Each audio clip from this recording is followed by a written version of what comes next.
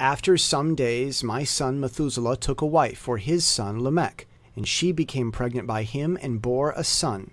And his body was white as snow and red as the blooming of a rose. And the hair of his head and his long locks were white as wool, and his eyes beautiful. And when he opened his eyes, he lighted up the whole house like the sun, and the whole house was very bright.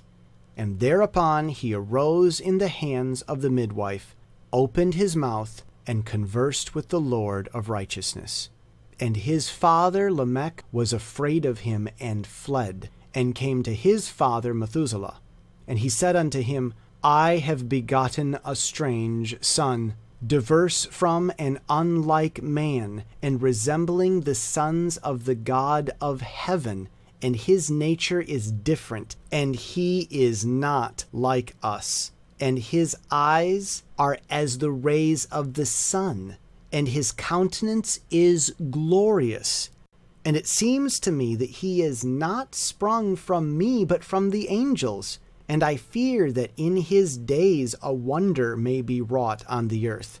And now, my father, I am here to petition thee and implore thee that thou mayst go to Enoch, our father, and learn from him the truth, for his dwelling place is amongst the angels.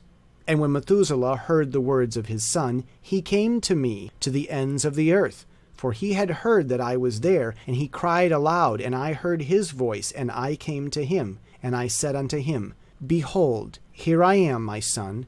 Wherefore hast thou come to me? And he answered and said, Because of a great cause of anxiety have I come to thee, and because of a disturbing vision have I approached. And now, my father, hear me. Unto Lamech my son there hath been born a son, the like of whom there is none. And his nature is not like man's nature. And the color of his body is whiter than snow, and redder than the bloom of a rose. And the hair of his head is whiter than wool, and his eyes are like the rays of the sun.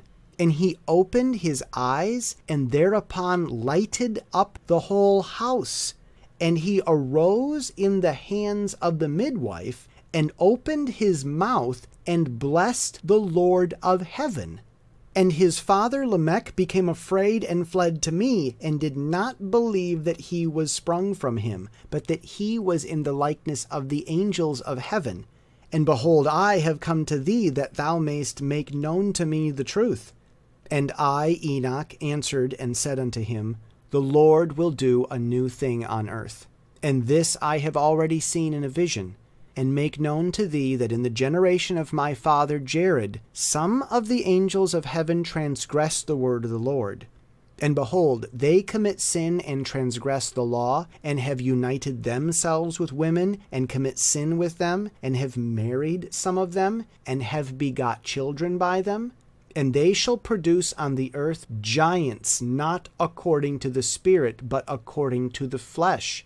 And there shall be a great punishment on the earth, and the earth shall be cleansed from all impurity. Yea, there shall come a great destruction over the whole earth, and there shall be a deluge, and a great destruction for 1 year. And this son who has been born unto you shall be left on the earth, and his 3 children shall be saved with him. When all mankind that are on the earth shall die, he and his sons shall be saved. And now make known to thy son Lamech that he who has been born is in truth his son, and call his name Noah, for he shall be left to you, and he and his sons shall be saved from the destruction which shall come upon the earth on account of all the sin and all the unrighteousness which shall be consummated on the earth in his days. And after that there shall still be more unrighteousness than that which was first consummated on the earth. For I know the mysteries of the holy ones. For he, the Lord, has shown me and informed me, and I have read them in the heavenly tablets.